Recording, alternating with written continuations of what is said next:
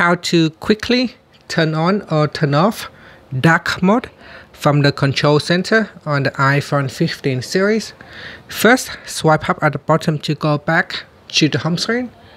Then from the home screen, swipe down at the top to open up the control center. In here, you can tap on the dark mode shortcut icon.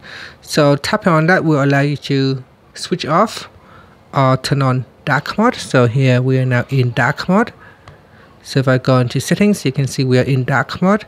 And if I tap on it, that will allow me to switch off dark mode. So you can access your control center from any screen by simply swiping down at the top on the right hand side of your camera, and that's it. After, you can swipe up to go back to the home screen.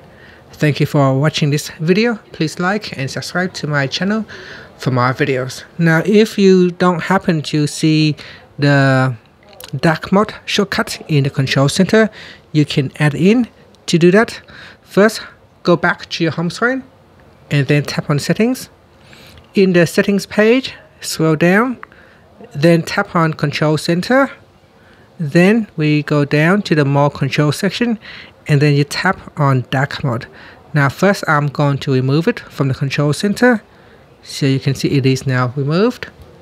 Then in the more controls section, tap on the add button, so add dark mode to the top section.